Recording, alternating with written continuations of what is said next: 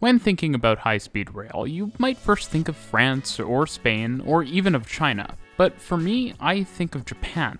Besides creating the original modern high-speed rail system, Japan's high-speed rail is still unmatched in many ways, with better service and more unique rolling stock and infrastructure than any other system in the world.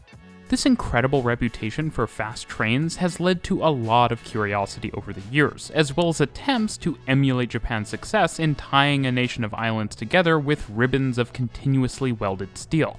And I'd argue no other country has yet to match the incredible network that is the Shinkansen. So let's talk about what makes the original bullet train so special.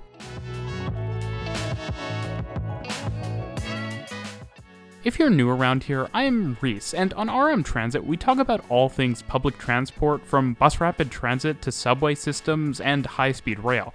Make sure to subscribe and hit the bell so you don't miss any future videos. We'll be making a lot more on high-speed rail this year. A special thank you to JR Urbane Network and Nonstop Eurotrip, whose channel will be linked in the card, for their help with footage for this video. To understand the Shinkansen system and what makes it so unique compared to other high-speed rail systems, it's valuable to understand the geography of Japan. Japan is made up of 4 main islands: Hokkaido, Honshu, Shikoku, and Kyushu, of which all but Shikoku are currently served by the Shinkansen network. Japan's largest cities are Yokohama, Kawasaki, Osaka, Kobe, Kyoto, Nagoya, Sapporo, Fukuoka, and of course Tokyo, which I have a dedicated explainer video on. Japan is an attractive country for high-speed rail because it's essentially linear, and many of the biggest cities in Honshu are fairly close together. Tokyo is far and away the biggest city in Japan, and is the hub for all Shinkansen services. Despite this, only 2 high-speed tracks run into central Tokyo from both sides. The reason for this? The Japanese mainline network is built using narrow-gauge tracks, which aren't suitable for high speeds, and so when the Shinkansen network was created, standard gauge was used instead, alongside 25,000 volts AC overhead power. That isn't widely used in Japan and was much less common internationally at the time. In fact, Shinkansen literally means new trunk line. So the Shinkansen was built in a way that made it incompatible with almost all other railways in the country. This meant that trains and the network itself grew over the years in a way that prioritized service but not intercompatibility, and this allowed for different standards to develop from the rest of the railways in the country. At the same time, high-frequency service was a key piece of the puzzle, as the Shinkansen network was arguably needed more for capacity than it was for speed. Because of the high frequency of service, which is up to every 3 minutes on the busiest route at the busiest times, making it possibly the most intensive high-speed rail service in the world, and significant infrastructure, with stations built for 16-car, 400-meter trains, long by European and international standards, service has mostly been able to keep up with demand over the years, and now plans are moving forward for at least one more route into Tokyo. The existing Shinkansen system is essentially a giant Y, with Tokyo at the center. The first line to be constructed on the congested Tokyo-Nagoya-Osaka route was the 515-kilometer Tokaido Shinkansen, which was to hopefully relieve congestion on the Tokaido main line and to be open in time for the 1964 Tokyo Olympics. This route now forms the backbone of the Shinkansen network and is the most used segment, filled with iconic white N700 series trains. The Tokaido Shinkansen for the most part has 2 tracks like other Shinkansen lines, though most through stations typically have 4 in order to either allow for faster express services to pass or to have spaces for additional platforms, with major stations like Tokyo and Osaka having even more platforms. The fastest service type, known as the Nozomi, is now able to travel between Tokyo and Osaka in just 2.5 hours, making just 4 stops at Shinagawa, Yokohama, Nagoya, and Kyoto at a top speed of 285 km per hour. Being the first country to start building truly modern high-speed rail lines and having a frequently mountainous and heavily developed geography, Japan made some rather distinctive technical choices. For one, the grades on the system are not particularly steep on the oldest lines, at a maximum of 2%, likely influenced by Japan's terrain and preference to minimize impacts on rural areas. This is especially surprising because unlike some other countries, like say France, Japan has never used locomotive-hauled high-speed trains. All of the trains are multiple units. The system also heavily uses tunnels and elevated viaducts, including traveling elevated right into major cities like Tokyo and Osaka. On many segments of the network, you are constantly traveling into and out of tunnels. Now, despite the extreme speeds and ridership, there has never been a deadly crash on the system, which uses Japan's offshore earthquake early warning system to stop trains automatically in the case of a large enough earthquake. At the same time, unlike most high-speed rail systems, a significant number of stations on the Shinkansen network feature platform gates. Continuing west of Osaka, we enter the Sanyo Shinkansen, which opened in 1972 and runs 550 kilometers from Osaka to Fukuoka in Kyushu, stopping on the way at Okayama and Hiroshima. The Sanyo Shinkansen operates at a maximum speed of 300 km per hour, with some services continuing directly from the Tokaido Shinkansen. I do have to mention that the fastest looking high-speed trains in the world, the Needle-like 500 series, are used on the Sanyo Shinkansen, although ironically these are on what are actually the slowest Shinkansen services.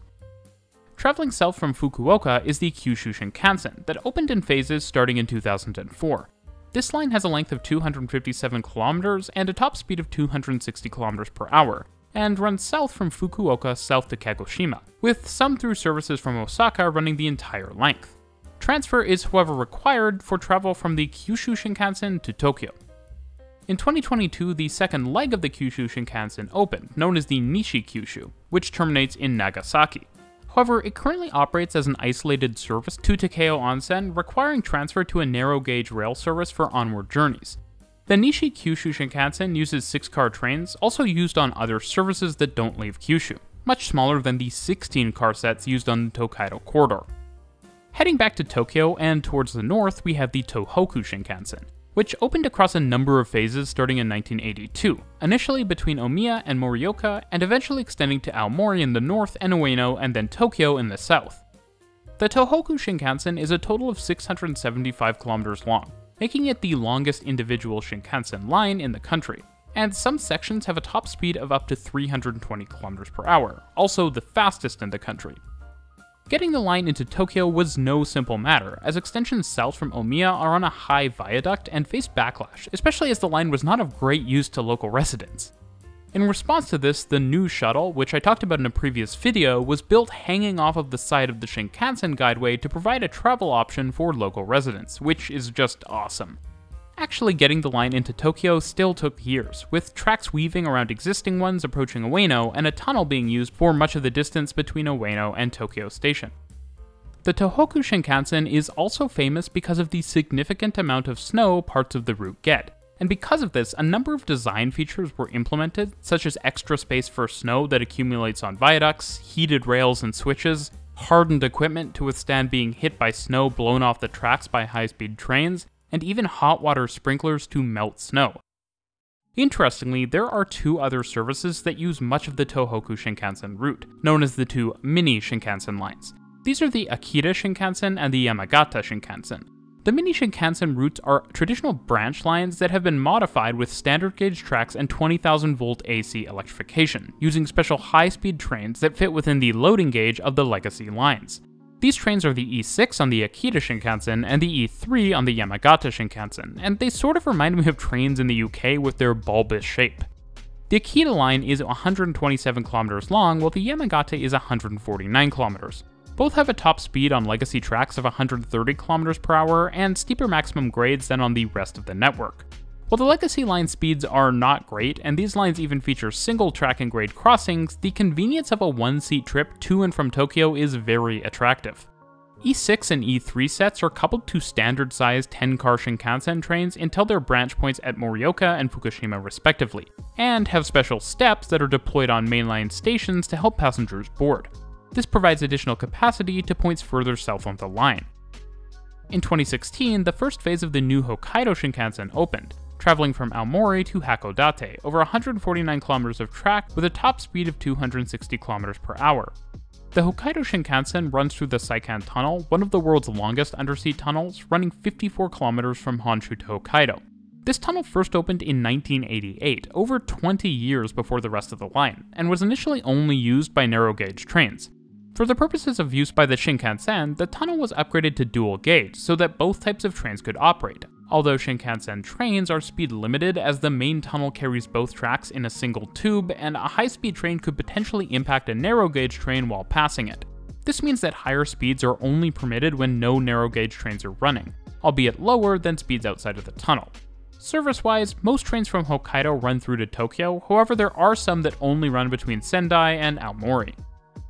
Beyond the mini Shinkansen and Hokkaido services, there are also 2 additional Shinkansen lines that feed into Tokyo from the north and share tracks with the Tohoku Shinkansen services south of Omiya. The first of these is the Joetsu Shinkansen, which runs from Omiya to Niigata at a recently increased top speed of 275 km per hour, and was opened in 1982. The Joetsu Shinkansen route is even more prone to heavy snowfall than the Tohoku Shinkansen, and also serves many ski resorts, and thus was the test site for many snow mitigation measures. The second is the Hokuriku Shinkansen, which, like the original Tokaido Shinkansen, opened in anticipation of an Olympic event, in this case the 1998 Games in Nagano, another major skiing destination, which was actually the line's original name and terminus, splitting from the Joetsu Shinkansen at Takasaki. These days, the line extends 346 kilometers northwest of Tokyo to Kanazawa, with trains hitting a maximum speed of 260 kilometers per hour. One of my favorite high-speed trains of all time, and one of the only double-decker high-speed EMUs ever, the E4 Shinkansen, previously operated on the Joetsu and Hokuriku Shinkansen. However, this series of trains was retired in the last couple of years. Now, all Japanese bullet trains look rather unique compared to high-speed trains in other countries. Those used on the Tohoku Shinkansen in particular look odd with their extremely long noses. This is actually to reduce the loud noise often heard when trains enter tight tunnels at high speeds, something which was necessary as this route has a particularly large number of tunnels, many of them long enough to have previously held records for length when they were opened. One of the most fascinating elements of the Japanese high-speed rail network is at Tokyo Station, and that's the fact that despite the Tohoku and Tokaido Shinkansen both serving this station at platforms that are right next to each other, there isn't actually a track connection between the lines, though it does appear that one could be built fairly easily, and no services actually through operate. One popular reason for justifying the lack of through operation is that the different lines actually operate with electricity at different frequencies, as Japan's power grid is famously split between 50 and 60 Hz. While this is a nice explanation, and it might even be a small factor, the more likely answer in the age of multi-power trains is the high variability in northbound train arrivals, where the number of branches and mini Shinkansen services combined with the high demand and frequency of Tokaido Shinkansen services makes through operation unattractive, and the fact that the 2 systems are operated by 2 separate companies means very different philosophies when it comes to operations. Amazingly, this means that 400-meter-long train consists operating to the north manage to turn around every few minutes, despite there only being 4 terminating platforms at Tokyo Station, highlighting the incredible efficiency of the railway operation. Now, like most major transit systems, there was actually a planned Shinkansen line that was not built, the Narita Shinkansen. This line would have essentially been a fast airport rail link built to coincide with the opening of Narita Airport roughly 60 kilometers east of Tokyo Station. Portions of the route were built, but as with the link from Omiya south towards Tokyo, as well as Narita Airport itself, there were significant protests from local residents, which in this case actually led to the project being cancelled. Infrastructure built for the project is now used by the Keisei Narita Sky Access Line. Now, what I actually find really surprising is just how aggressively the Japanese high-speed rail network is actually being expanded, with a number of projects in various states as of early 2023. For one, extensions of both the Hokkaido and Hokuriku Shinkansen are under construction. The Hokkaido Shinkansen extension to Sapporo is set to open in 2030, while the Hokuriku Shinkansen extension to Tsuruga is set to open in 2024. There are also plans to extend the Hokuriku Shinkansen to Osaka via Kyoto in the future.